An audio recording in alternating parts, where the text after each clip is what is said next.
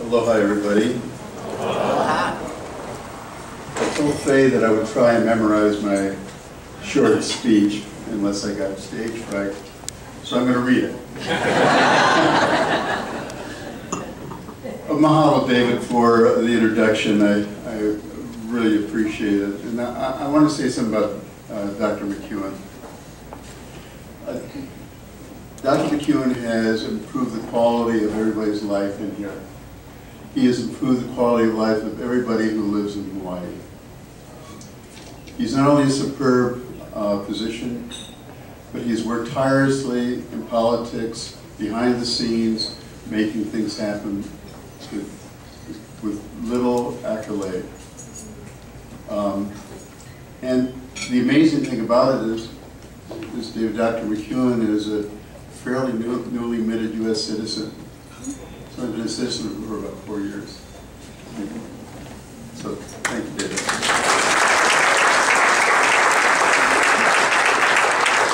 And as David said, he was the co-founder of the Life Foundation, the AIDS Foundation of Hawaii on Oahu. And those were lonely, lonely days in the beginning. At the beginning, we didn't even know, there was no word for AIDS. It was, you know, a mystery disease. David was able to head off the AIDS crisis that a lot of other places had. Panic incident in Hawaii because of Dr. McEwen.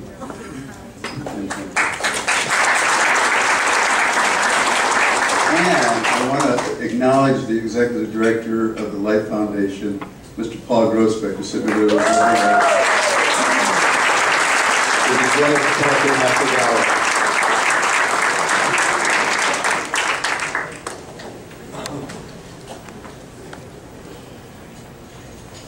I also want to say a special mahalo to the civil rights, Friends of Civil Rights, especially Faye Kennedy and Amy Agbiani. Thank you so much. And for the Dr. Martin Luther King Award, I feel humbled being among such honorees and such former honorees. And just a little footnote, Kat Brady used to be my secretary about 25 years ago.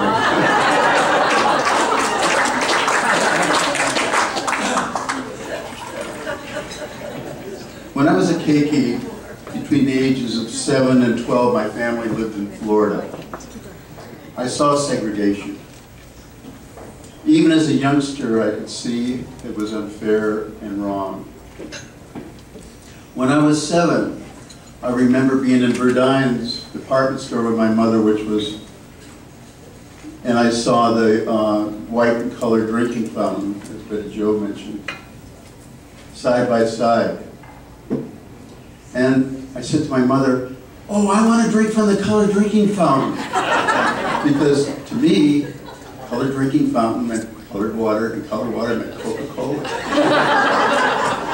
And when my mother explained to me what that was about, I thought to myself, how silly. Why do that? And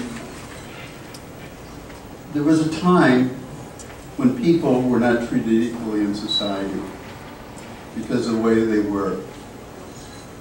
There was a time when people were not treated equally before the law because of who they were. There was a time when people were set upon violently, sometimes fatally, for what they were. And that time was then, and that time is now. It's against people who are attracted to the same gender, the LGTB community. Every day you hear about some tragedy that has befallen somebody who has stood up for civil rights for the gay community. Uganda, immediately yesterday. Very often I hear liberal-minded and other people make a statement, and sometimes a supportive statement. Oh, it's okay to choose to be gay.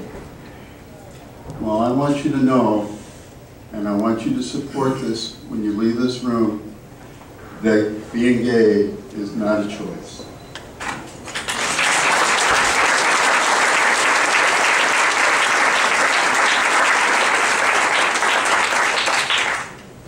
think we all remember puberty and slowly becoming aware of being attracted to the girl or the boy in class. Never having that type of feeling before. Do you ever remember choosing this? No? It just was. It was just part of you. Never questioned it. Being a teenager and being gay is very, very lonely. Most of the times you can't go to your parents, you can't go to your relatives, you can't go to your grandparents, you can't go to your teachers, you can't go to your counselors, and usually you can't even go to your church. In school, it's fag at this and fag at that. Your friends, and when they're describing things that aren't cool and are bad, oh, that's so gay. Being a person who's gay is the worst thing that you could be. Because what you want to do is you want to fit in. You don't want to be different. And many times the choice is death. I had a great-grandmother who died at 95 when I was 16. She attended school in England. She was left-handed. Society, and therefore her school, stated that she thought that she should be right-handed. They tied her left hand behind her back because they knew they could make her choose to use her right hand. Because it was right?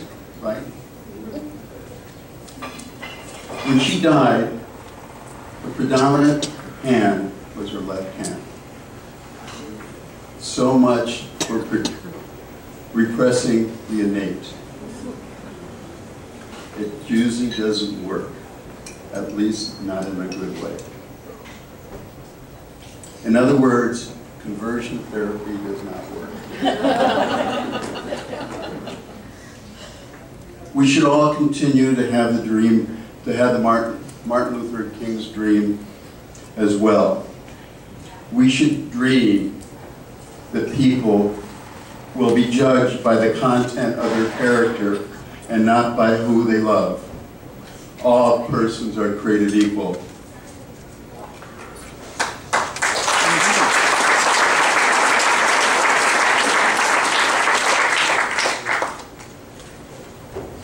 I hope, and I know, that the prejudice that we experience today will seem as silly and as useless as those white and colored drinking fountains were back that I saw in my youth.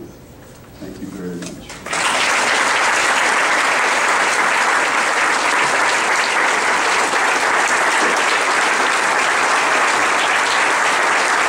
Another recipient of the Martin Luther King Jr. Awards, Mr. Jack Law.